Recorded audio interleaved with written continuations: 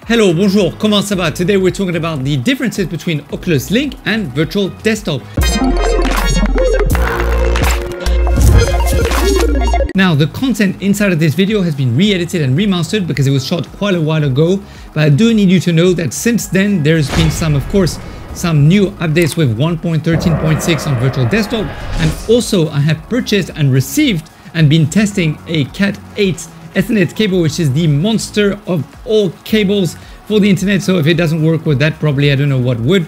And I have to admit that unless I'm right next to the router, like 1 meter away, there isn't much difference. Like when I'm in my green room here, 15 meters away from the router with the door closed and the wall in between, it's still not performing the way it's supposed to. So, you know, that's that. Now, I also want to announce that there is a competition going, guys. You could grab a copy of Carly and the Reaper Man, which is a fantastic app. So do watch until the end of the video for the details, or just go to the description below.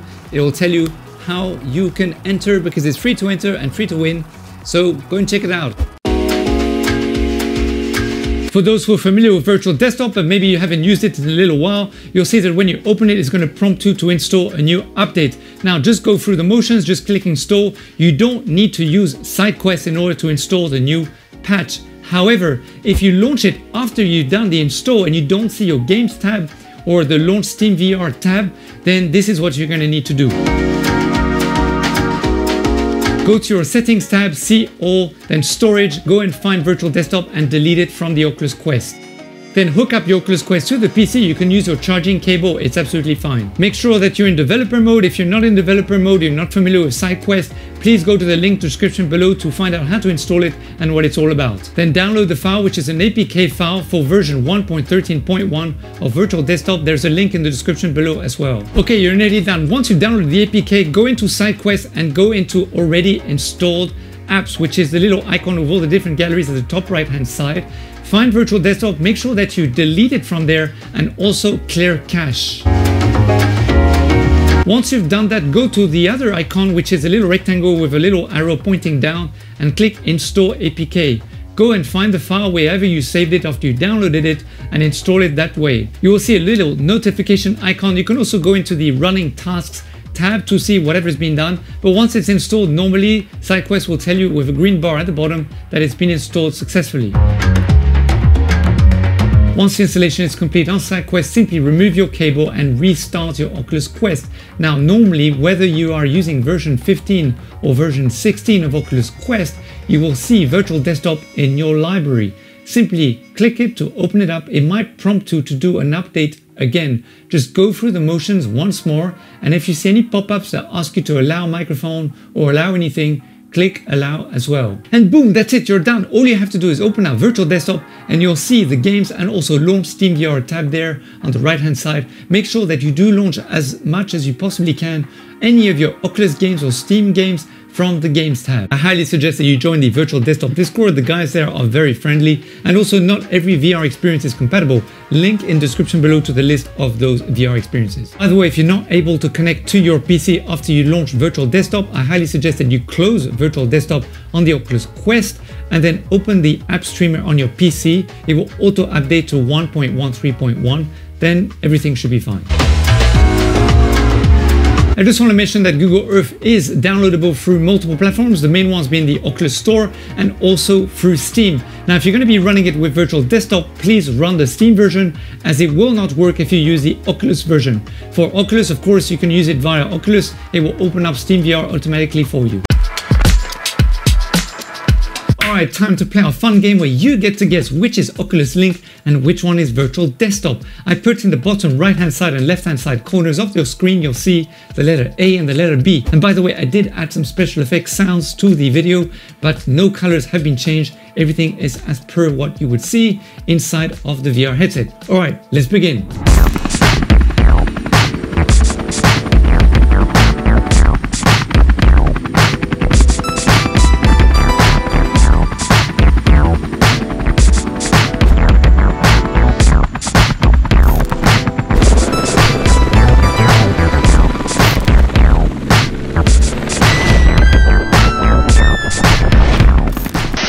Okay, we got the descent done, so I'll do the approach.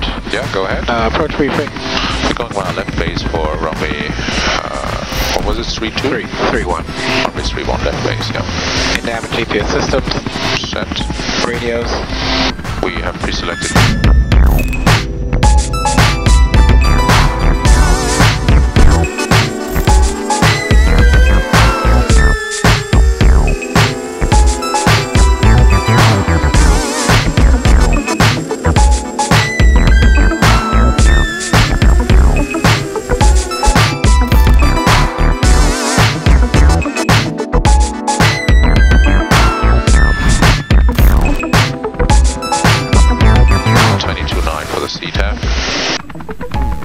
Alright, standby boost pumps. They're on. Ignitions. Armed. Ice protection. Is not required. We have the hot fives on.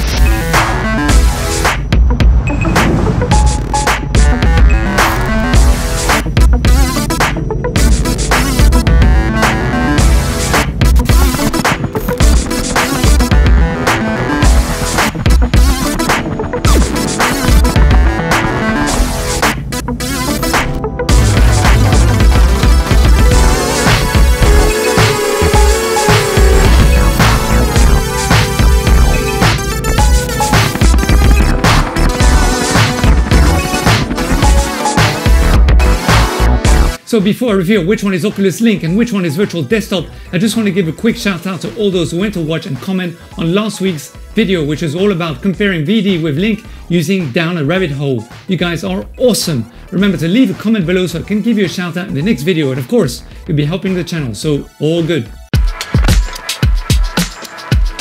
So how did you find this week compared to the previous episodes where we had compared Half-Life Alyx, Lost Circuits VR and also Down the Rabbit Hole in last week's episode? Well, if you would have said that A was actually Oculus Link, you would have got it wrong, because B was actually Oculus Link and A was Virtual Desktop. If you got it right this week, you get 1 trillion points. Whew, just like that. I almost forgot to mention that for the purpose of this test I put all the settings to medium, but I did enable boost clock rates and also slice encoding. The app was running at 8 megabits per second. I was utilizing about 45% of my GPU, 15 to 20% of my CPU. The video frame rate was set to around 30 frames per second, and overall the app was running at 72 frames per second.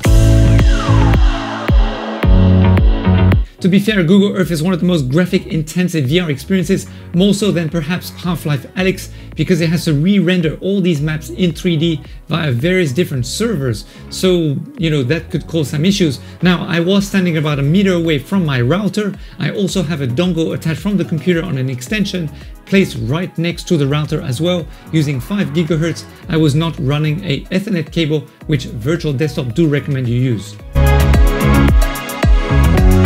Alright, I hope that you found today's video useful and that you enjoyed it. Remember to like and subscribe, share some love so that you and I together we can grow the community and help as many people as possible in VR, because ultimately that is what it's all about. Alright, until next time, high five, take it easy, and as always, DJ, take it away. I think I'll try this a new way. I'm gonna show you the tricks that I know. I'm getting tired of talking.